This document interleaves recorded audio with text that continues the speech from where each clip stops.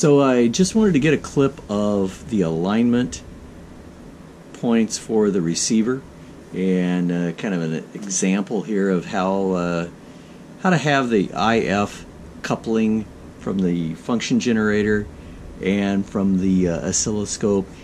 It's not an ideal situation, but let's talk about this anyway. Here's the trimmer capacitor that's in parallel with the phasing control.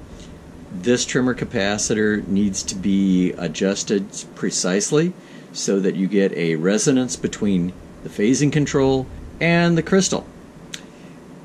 Here's the dreaded L27 that you shouldn't touch unless you're watching the response of the system on a scope and this whole system is being swept with a function generator.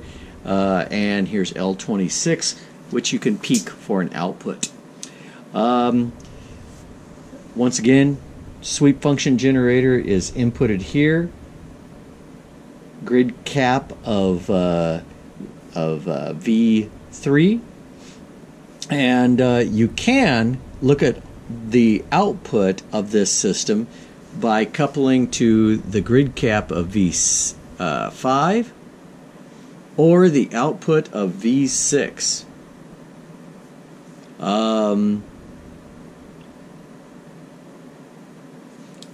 V5 is probably the preferred because there is some interaction between L26 and T2. So hope this has helped, and good luck in your restoration of Hammerland Super Pros. If you got any questions, please let me know. 73.